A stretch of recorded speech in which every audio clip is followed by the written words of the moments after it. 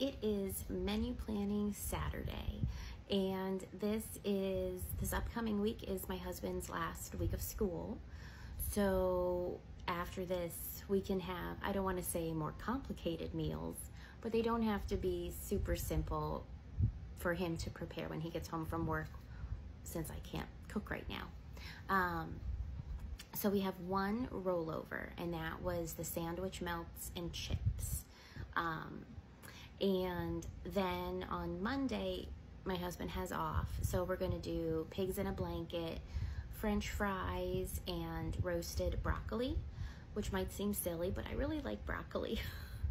And then on Friday, the students' last day is Thursday. The teacher's last day is Friday. So on Friday, my mom is going to treat us to Publix subs. And then it was filling in the rest of the days. And so he chose, we have a whole chicken in the freezer left over from a food bank. So he's going to cook that up this weekend and take it apart. And then so one night we'll just have chicken with yellow rice and canned corn we have. And then found a recipe for, it's called bacon Alfredo, or Alfredo bacon tater tot casserole. It's an easy, like, dump in your pan and bake it in the oven for like an hour, and then he can go do what he needs to do for the hour. And I think that's everything. Let me double check. So yes, that was it.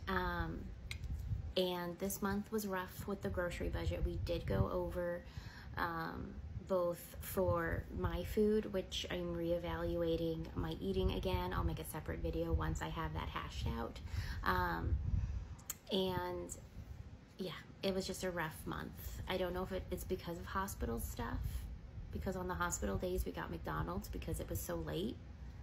I don't know. I don't know why this month was rough, but it was. So hopefully next month will be better. And yeah, that's what we got going on for this week with upcoming food. So I hope you're having a good weekend, and I'll talk to you later. Bye.